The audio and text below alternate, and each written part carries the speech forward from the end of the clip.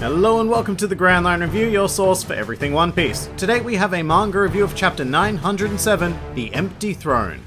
And yeah, this week is pretty damn insane, and I've got to just jump straight into it with a potential alliance between Big Mom and Kaido. This is big news of the highest order because if this were to happen, I don't believe that there is a single power in the world that could stop them. It took the entirety of the Marines plus the Shichibukai to face but a single Yonko in the form of Whitebeard, and even then it also took Blackbeard's entire crew to take the man down. Although I do think the Marines probably would have won without Blackbeard, but only barely. The point is that the world simply cannot handle two Yonko combining their forces, which is why the Marines are quite rightfully shitting themselves during this chapter. But this development excites me a hell of a lot. At many points during the Whole Cake Island arc, I speculated that Big Mom may pack up and follow the Straw Hats to Wano. This is mainly based on the fact that we were introduced to a lot of characters like Charlotte Smoothie and Daifuku, who weren't given a single shred of development, despite being incredibly important members of the Big Mom Pirates. So I thought it would be a pretty cool idea if they all carried over into the next arc, and it looks like they'll do just that. Which also makes the really sudden ending of Whole Cake Island feel a lot more fluid because Big Mom's part of the story hasn't concluded, it's simply changing arena. Very importantly though, when I speculated about this happening, my belief was that the Big Mom Pirates would be caught up in an engagement with Kaido, becoming enemies and sparking a war that would cripple both forces, giving Luffy's faction a chance to defeat Kaido. And maybe even Big Mom would get taken out somehow, perhaps in a very Blackbeard kills Whitebeard-esque manner, but it appears that things are going to be heading in the exact opposite direction, which is terrifying because I was already pretty skeptical about how we were going to take down the forces of a single Yonko, especially after we've seen their overwhelming power firsthand during Whole Cake Island. And now we need to deal with two? Oh my god. However, this is incredibly convenient in terms of the meta-narrative because we now no longer need to revisit Whole Cake Island for Luffy to keep his promise of defeating Big Mom. Because I think that by the end of Wano, both Big Mom and Kaido will be out of the picture, paving the way for the worst generation to take their place at the top tier of this world and seriously commence the race for Pirate King. But the thing I find most intriguing about this whole portion of the chapter is that we now have official confirmation that Big Mom and Kaido have quote-unquote history. It would seem that there used to be some form of alliance between the two of them, and I'm going to get straight to the point, they totally boned down.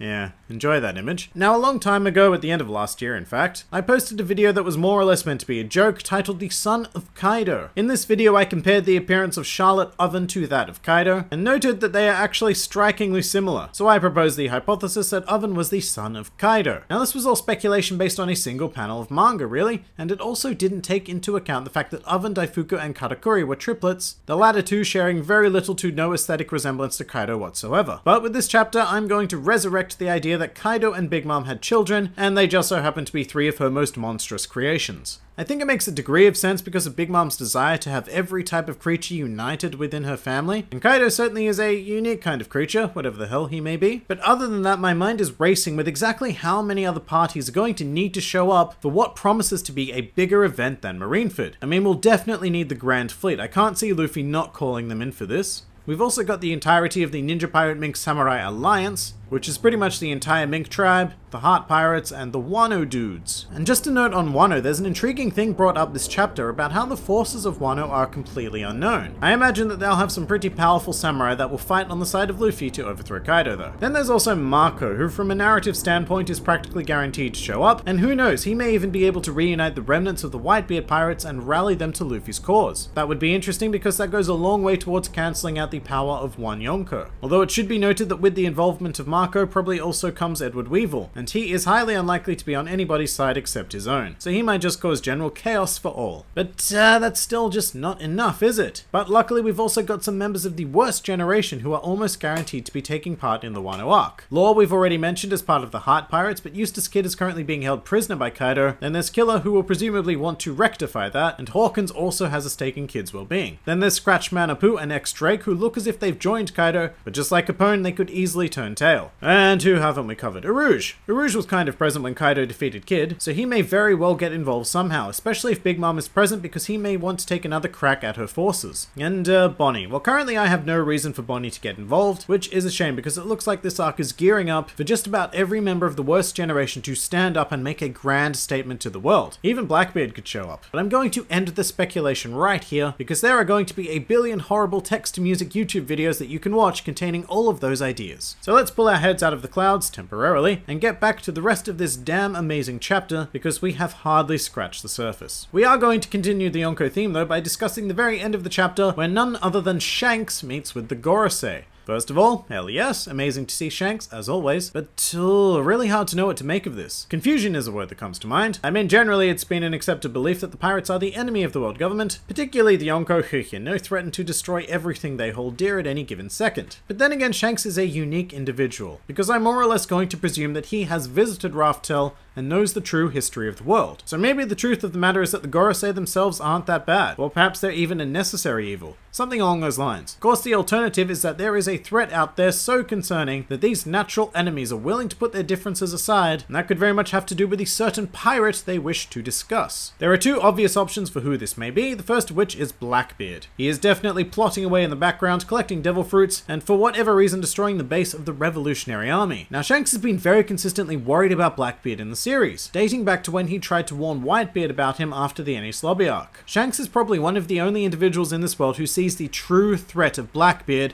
and he saw it long before the audience was even aware of it. So I can see him approaching the Gorosei to address his extreme concerns once more. I mean, let's be real, what other option does he have? Whitebeard was the only other reasonable Yonko to approach given how volatile both Big Mom and Kaido are, so this discussion could be a very last-ditch effort to turn the world's attention to Blackbeard and prevent him from becoming the Pirate King. Then again, the other candidate is Luffy. I'm not so sure why Shanks would come all the way to Marijois to discuss Luffy, but the Gorosei are holding newspapers, which could be a hint that they are referencing the news about Luffy's bounty. The reasons why Shanks could be seeking an audience in regards to Luffy are speculative at best. There's a lot of stuff that's been thrown out there about Shanks. For example, the theory that he is a celestial dragon, or was a celestial dragon, or that he is the caretaker of the will of D, or even the weird theory that Shanks is the ultimate mastermind of the entire series. So I'm going to put the Luffy being that certain pirate idea on hold this week because we really have less than nothing to go off. With all of that said, there is one other person that this certain pirate could be, and it's not going to be anywhere near as exciting as Luffy or Blackbeard, but his name is Edward Weevil. I get that Weevil was a highly underwhelming character during his introduction, but he has some serious power behind him. And if he is in any way comparable to his alleged father Whitebeard, aka the strongest man in the world, then that is cause for slight concern. But moving on from that, I said last week that the reappearance of St. Charlos was setting himself up for another Luffy-style punch, and hey, I was kind of right. A very unexpected character, St. Moscard, pops up and socks him in the face with the club, which is a very primitive and unrefined weapon for a world noble, I would think. Regardless, it is incredibly satisfying to see, especially because the panel almost mimics exactly the one where Luffy punched Charlos during Sabaody. But I probably shouldn't say unexpected character in regards to Moscard though. I mean, Marijois is his home. I guess forgotten character is more accurate. But I love this because it reminded me that we never got to see any of Otohime's travels with Moscard during the Fishman Island flashback. So I am really hoping that we get some sort of resolution and explanation there. And I really hate to say this because Moscard was such a prick,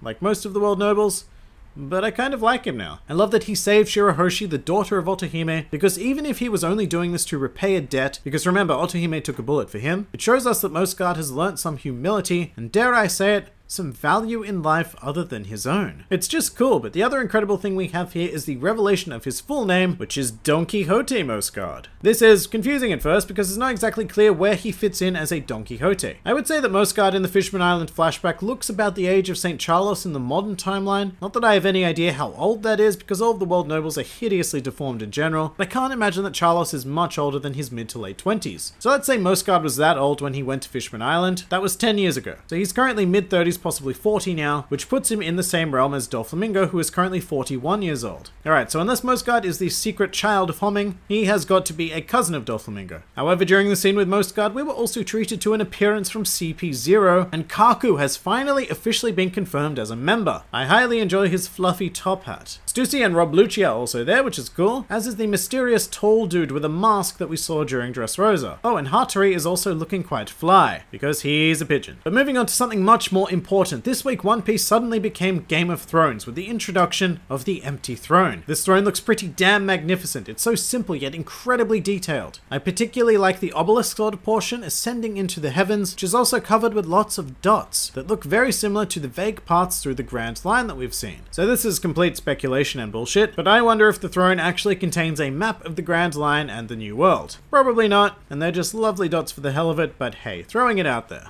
I really like the concept of the empty throne surrounded by weapons representing the 20 nations that forged the world government. And of course, it is a sign of peace that nobody is sitting in the throne, but come on. I don't think that Oda is going to introduce a throne just to have it remain empty. If you're at all familiar with the world of theatre or literature, you may know of a dramatic principle known as Chekhov's gun. This is the idea that every element in a story must be necessary and to not make false promises to the audience. So for example, if in the first act of the show you have a hung pistol on the wall, then at some stage during the show that pistol should be fired. Otherwise, don't put it there because you're making a false promise to the audience. Obviously, there's a lot of argument to be had over that particular idea, and people can even use false promises to subvert expectations, but in this case I can't see Oda introducing a chair this profoundly important just for somebody not to sit in it. And right now, the most glorious picture I have in my head is Dragon sitting on that throne. But my god, we still aren't done with this chapter because it was packed with cameos. In addition to the characters from the previous chapter, we have Marines such as Kizaru, Hina, Django Fullbody, Momonga, and Doberman present amongst others. However, the two most important cameos in my eyes are incredibly obscure, and they are Momo Usagi and Chaton, literally meaning pink rabbit and brown pig. And these characters are both amazing because they sprang from the SBS section of manga volumes. When somebody asked Oda when Marine Admiral Momo Usagi would appear, and Oda then responded by drawing her and also clarifying that she is a Vice Admiral. These two characters also appeared in Film Gold, which was pretty amazing as well, but now they are actual proper canon characters in the series, so that person who invented Momo Usagi and asked that SBS question must be feeling pretty amazing. And that pretty much does it for the overwhelming chapter that is 907. If you enjoyed this video, then feel free to like, favorite, or subscribe, and please do comment with your thoughts on the chapter. Also, if you're in any way inclined, feel free to follow me on the old Twitter, as well as join the Grand Line Review Discord server, links to both of which are in the description below. This has been the Grand Line Review, and I'll see you next time.